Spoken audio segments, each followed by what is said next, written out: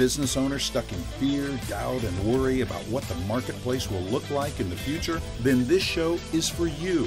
Strap on your seatbelt and get ready to disrupt and innovate. Here's your host, Levy. Hello and welcome to today's episode. I am excited to introduce to you today Brion Crum. He is a conscious capitalist and an opportunity zone fund expert who is passionate about sustainability. As the vice president of wealth development at Caliber Companies, he helps successful business owners and real estate investors access wealth building strategies that were previously only available to institutions. Caliber specializes in private equity, opportunity zone funds, private lending, joint ventures, asset repositioning, note acquisitions, remodeling, and construction. Brion is also a founding board member of Sustainability Advisors, Alliances, and he is a C-suite network executive leader. As we've had conversations over the last couple of weeks about social entrepreneurship and ESG, I think you understand why Brion is going to bring an interesting perspective to our conversation on innovation. Brion, welcome. Lisa, thank you very much. It's really an honor to be on the show with you today. I am so glad to have you here with us. I did the formal stuff, that really introduction, but that doesn't really tell anybody anything meaningful about you. And you have a great story. Will you tell the audience about your journey and how you got to where you are today? Absolutely, Lisa. A lot of times when someone says, tell me your story, you have to think about how far back do I go? And I usually typically think about growing up on a farm in Ohio and what those experiences, have led me to. So I grew up on a farm in Ohio, rural area, small town. Parents, my mom was a school teacher. My dad was a mechanic. And when I think back on my journey to entrepreneurship, it literally didn't dawn on me until about 15 years ago that my dad was actually an entrepreneur. And the reason I say that is that when I was a little kid, we'd get up, my dad would go to work, my mom stayed home with us and took care of us when my sister and I were going to school. And it didn't dawn on me until later that the reason that my dad had a job is that he owned a business. So he was a partner in an international truck dealership. So as a mechanic, I just thought that he had a day job. What I didn't realize until much later, that being a business owner, then owning our family farm where I grew up and where my parents still live, and then acquiring other farms along the way, that business owner and a farmer are some of the ultimate entrepreneurs because of how much risk there is in that. So I didn't really realize what entrepreneurship was when I was growing up, but it dawned on me much later after I got to Scottsdale, actually, which is a little bit later in the story here. So growing up, on a farm, I always had a very strong interest in aviation, and I thought I was going to be a pilot. So I thought, hey, it'd be great. I was doing well in school. I could be an aeronautical engineer. And by the time I got to college, I realized that I didn't like math that much. So even though I had started flying airplanes when I was 15 years old, I remember that my mom would literally have to drive me to the airport because you can learn how to fly before you can drive. So I started learning how to be a pilot, did all my cross-country flights, and was getting ready to get my license. And by that time, I'd already enrolled in school at Ohio State. And I remember I was going through an aviation management class, and our instructor said, hey, I've got bad news for everyone that's sitting in this class. And keep in mind that this was back in the 1990s, so it was during the Gulf War. And he said, those kids that are getting their asses shot out overseas are going to come back and they're going to get the jobs that you're training for. And I thought, oh, geez. I'm not sure if plan A is the direction I need to go. So at that point, I decided to pivot away from aviation and aeronautical engineering and ended up getting a business and a finance degree. So that's actually what I've been doing my entire career. It's been related to finance and investments. One of my very first jobs was at a regional brokerage company, the Ohio company in Columbus, Ohio. And I worked with a lot of people that were business owners, helped them set up their 401ks, educate their employees about retirement planning. And then a couple years into that, this is back in 1997, my wife and I made a decision to relocate and move to Scottsdale, Arizona. So my journey throughout most of my adult career in business and finance, and then eventually entrepreneurship, really came about because my wife said, hey, let's go move to Scottsdale. And it was just, for the weather and, housing affordability back at that time. So started my career in Scottsdale, Arizona. And then a few years into that career doing finance, working at different brokerage firms, including ING, which became Voya Funds, and then later for an independent advisory firm, I started learning what the challenges that entrepreneurs had. And I remember a really pivotal conversation I had where I was doing an enrollment meeting with a business owner, helping bring a 401k plan and selling group insurance to these employees. And they only had 5 employees. And I remember thinking during that enrollment meeting, I asked the founder of the business, this is a great company. You guys have found a niche. You're providing something to the marketplace that didn't exist previously. It was actually a fintech company back in 2005, before fintech was even, something that people talked about. And he said, we need money. And at that point, I made a couple phone calls, was able to get them introduced to an investment group. The gentleman leading that group became their CFO, and they eventually ended up having a successful exit to a publicly traded bank. So I look back on that experience about asking that business owner, that entrepreneur, what are the challenges that you're facing? What can we do to help? And it didn't have anything to do with their insurance and their retirement plan. But as a result of that conversation, they quickly grew from 5 employees to 50 employees, and then even more, became one of the first tech companies that moved into the Galleria, which is now kind of a hotbed for tech businesses in Scottsdale in particular. And what was able to come up that type of a conversation, what can we do to help? So that's now the way I frame a lot of my conversations with people. You've got a great business, you've been very successful. What can we do to help you go to the next level? And it's a simple question, and it's such a meaningful one for the entrepreneur on the other side, because entrepreneurship is difficult. It's hard. There's a reason why most people are not business owners. Most people are not entrepreneurs. They choose to take the job of being an employee.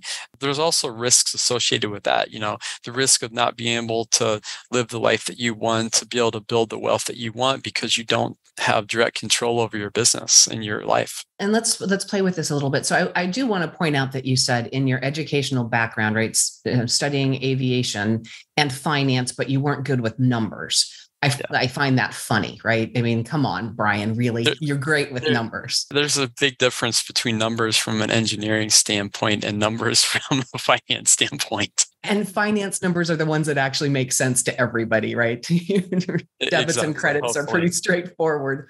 Yep. With all of this, with Caliber, you have joined a team and you've built a team that is doing really cool things. Will you talk to us a little bit about opportunity zones and what that means? Yeah, I want to go back to the story about why I decided to leave, large company corporate America. I mentioned I was working at ING, it became Voya Funds, and then a little bit later, I had actually joined the team at Merrill Lynch and became one of the financial advisors. Made it through the training program, which is literally like a 95 to 98% failure rate. So if you can make it through that program, you've been able to get on a path of building up a business.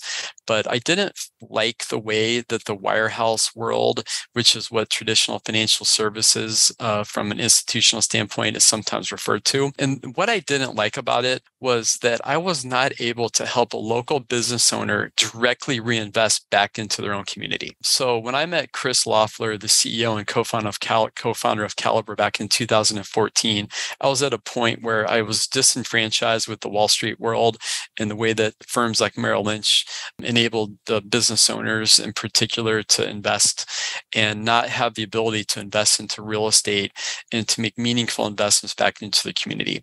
So I really like the mission of Caliber, which was to do exactly that. Work with successful folks, help them take the profits that they built within their own businesses or even within their own real estate portfolio and invest directly back into their community. At that point, that community was mostly in Arizona. Since then, Caliber, as a Scottsdale, Arizona-based real estate development and asset management company, we've expanded into multiple states. Most significantly, outside of Arizona, it's been into Colorado and Texas, which are also two very growth-oriented, business-friendly, lower tax, lower regulation states.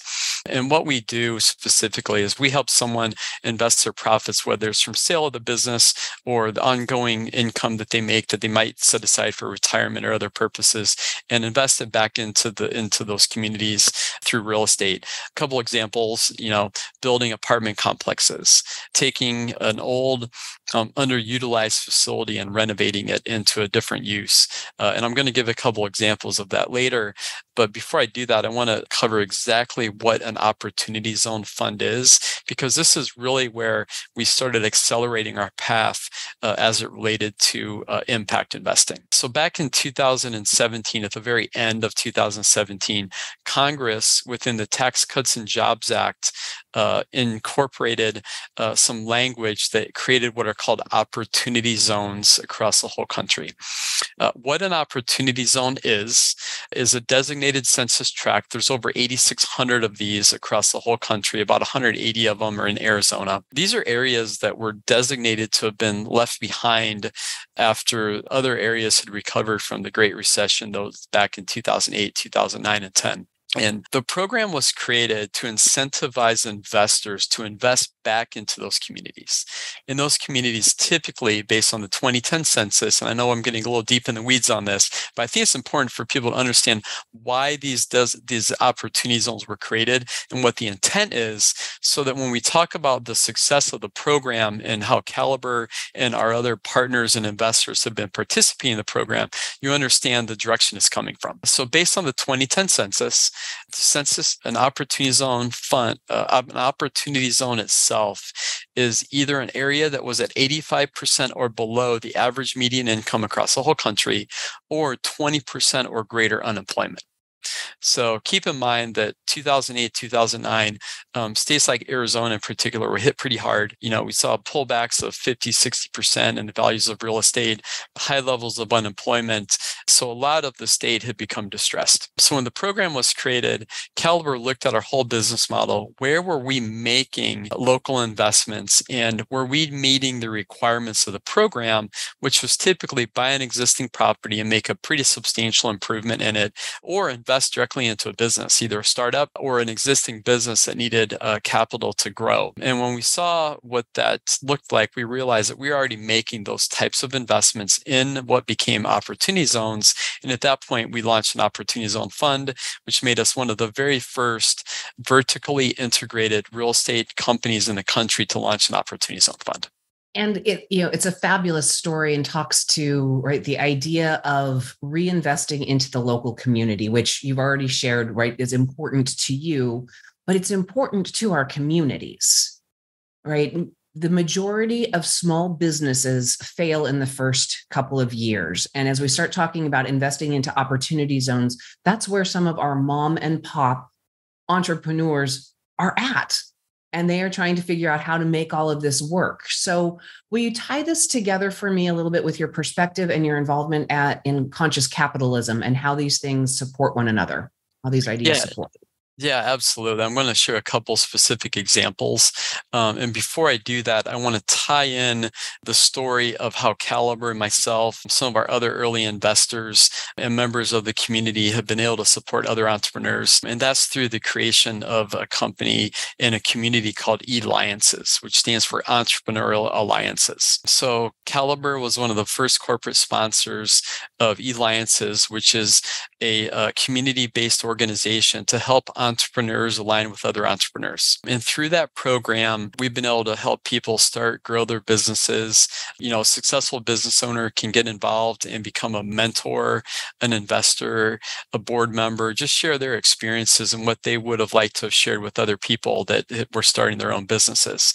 And a portion of that is by implementing what are called co-working spaces. So inside of the Opportunity Zone program, one of my favorite adaptive reuse projects that Caliber's been involved with is in downtown Mesa, Arizona. So for anyone not familiar with Mesa, it's the third largest city in Arizona. You've got Phoenix and Tucson, and then Mesa is the third largest city, and it's directly connected to both Tempe and Scottsdale. And the whole downtown core area, which is built around the light rail system, is actually now an opportunity zone. A few years ago, Arizona State University, one of the largest, most innovative universities in the country, has continued to expand, and they recently built a brand new tech campus, with a focus on virtual reality, augmented reality, and other high-tech type of, visual arts related enterprises. That particular expansion of their campus also brought more attention about why downtown Mesa was going to be a new innovative places for people to live, work, and play. So through that expansion, Caliber acquired about 30% of the buildings that were either vacant or underutilized in downtown Mesa. All of them were right on the light rail system, which is the rapid transit system that connects Phoenix with Tempe with Mesa. And one of the renovations that we created was the very first department store in downtown Mesa. So that was converted into a co-working space. So you walk into this space now, there's, dozens of business owners, entrepreneurs that are using that as a flexible working space, helping them start and grow companies. And then we can help bring the resources of alliances and other organizations that are really passionate about people becoming successful through entrepreneurship. So that's just one of the examples that we're doing inside of the Opportunity Zone program to support entrepreneurship, was actually building a new co-working space called Newberry Station, because it was the JJ Newberry store, which is kind of like a local version of JCPenney. And we kept a lot of the historic nature, the terrazzo flooring, the brick wall with wood and stuff like that. So you walk into this and it feels very hip, cool, and trendy, but it did keep a lot of the original character of the building built back in the 50s in place. That's absolutely fabulous. And the connection to the past, but making it useful for the future. And right, that whole community is focused on innovation. And it's a great story to highlight for this audience, because it is a really wonderful example of how we put pieces of this puzzle that we're all talking about in being innovative and being disruptive and challenging the status quo and making positive impacts. Caliber has been doing this for years now and tangibly changing communities. Yeah, there's another example I want to share with you. I think literally it takes us to the next level on several different levels, I guess.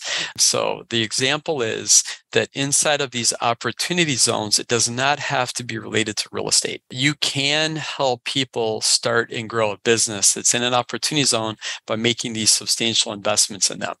So another example of a company that Caliber, through our Opportunity Zone Fund on behalf of our investors, invested into is called Zenni Home.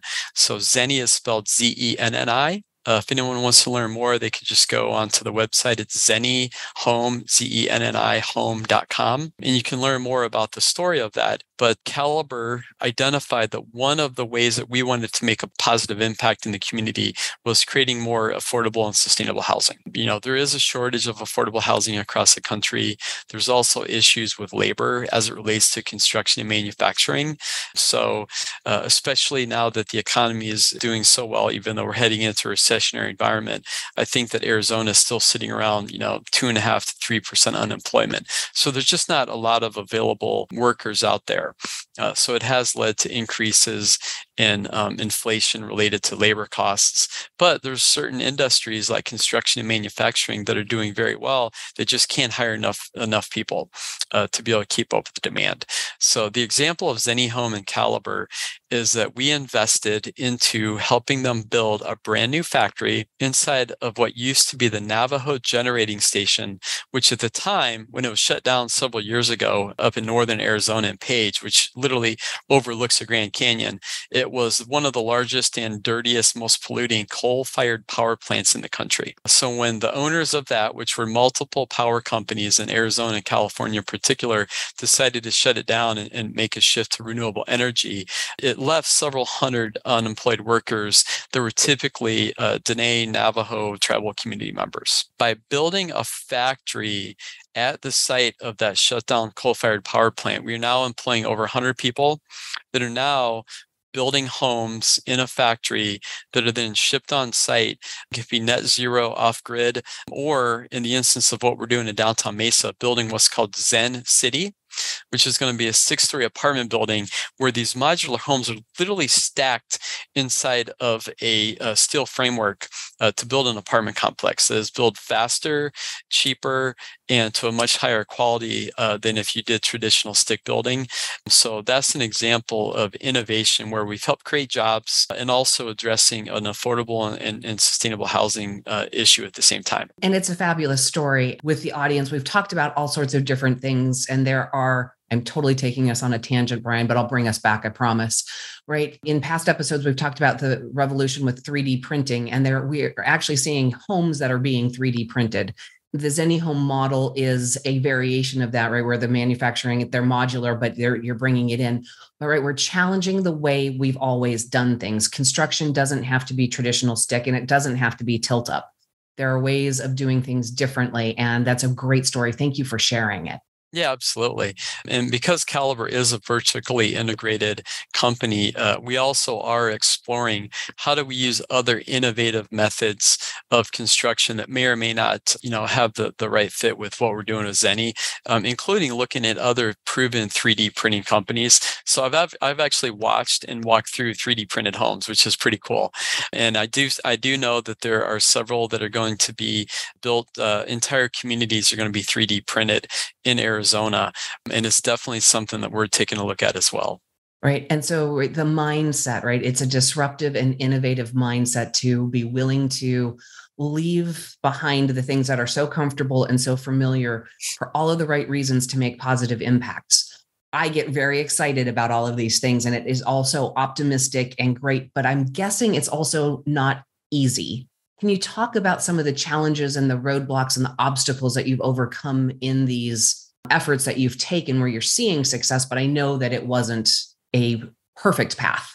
Yeah, I mean, a lot of these things have taken so many years. I mean, just looking back at the example of Zenny, when we originally met with the founder and CEO, Bob Worsley, in downtown Mesa, this was a couple of years before pandemic hit.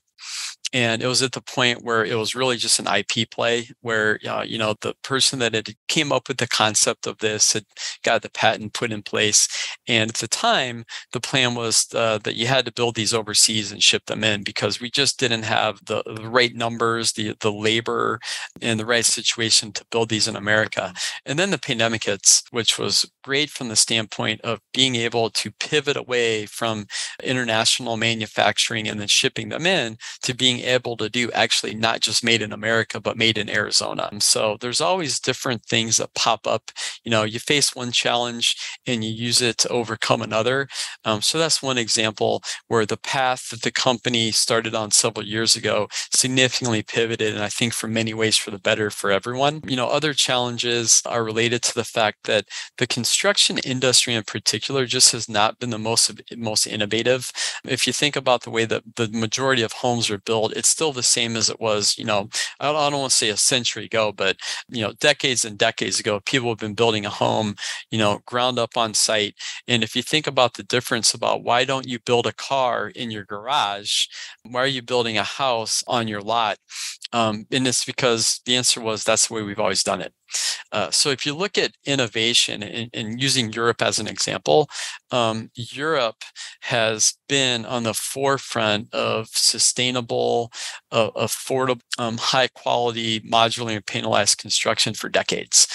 So part of what Caliber is doing is we look at what has worked in Europe. How can we look at that and bring that type of technology, those types of resources over to America, in particular in Arizona, and then utilize those proven techniques. And some of the challenges related to local zoning, getting on board with the architects and the engineers that have to understand what these new to America, but proven in Europe or other parts of the world technologies are. And fortunately, younger folks in particular in architecture and engineering want to be innovative.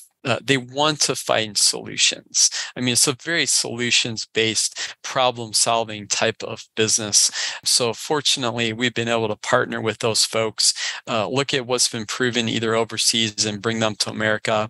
And sometimes those could be incorporated into what we're doing in construction and development inside of opportunity zones. And I love, Brian, how you're able to layer everything back together, right? This is a giant jigsaw puzzle, and you're putting together all sorts of nice pieces to create a better, more sustainable outcome for the future, right? For the improvement of communities as a whole. When you stop and look at where you're at, looking towards the future, what are some of those things kind of out at the horizon and beyond that you're looking forward to bringing into fruition? Yeah, this is where the concept of sustainability can really go full cycle when it comes to construction and development. So there's one thing about looking at how do I more efficiently operate, manage, and produce power for a building. So kind of the easy steps to that were make them energy efficient, put on renewable energy, usually solar, onto the building. But now everyone is looking at what can we do that takes it to the next level, including, designing from the very beginning to be energy efficient, even to the point where the majority of buildings built in the future potentially will always produce more power than they consume. But more importantly than that, what can we do to reduce the amount of water and power and carbon emitted in the design, transportation, and construction of those properties? So I definitely see how more natural plants, whether it's trees or hemp, which I see a lot of potential for hemp to be able to use from an industrial standpoint. If you look back at the history of hemp in America, a lot of people assume that the reason you couldn't grow hemp, based on some federal restrictions, was related to its use related to marijuana. It's actually not true. If you look back into the 1920s and 30s, the main reason why hemp was outlawed as a crop was related to the entrenched powers to be that lobbied Congress and said, we don't want hemp to compete with cotton. So now, several years ago, the federal government allowed hemp to be grown as a crop, now has the same support, funding, insurance as any crop, including corn. So right now, the biggest impediment to hemp as an industrial crop related to construction materials, because of how strong it is, as well as textiles, is that we don't have the processing capacity, the processing infrastructure. So we can grow hemp, but we don't necessarily have the right processing capabilities to turn it into construction materials, whether it's something called hempcrete, which is a lower energy, lower water usage, lower carbon consumption compared to traditional concrete, or binding it into construction materials, including structural panels. So I think that we're gradually getting to the point where the industrial processing capacity that exists in other countries like Australia are now being brought to America. So I definitely see in the future how hemp, which actually has some benefits for the soil, it captures carbon versus emitting it like steel and concrete does, could become a future source for renewable and sustainable construction materials. And I do see a way that can be incorporated into what companies like Caliber are doing in the future when it comes to energy efficient, carbon negative construction materials. That future look is fabulous. And again, Brion, you've tied together so many things in terms of our focus on sustainability and looking at things that are being done in other countries.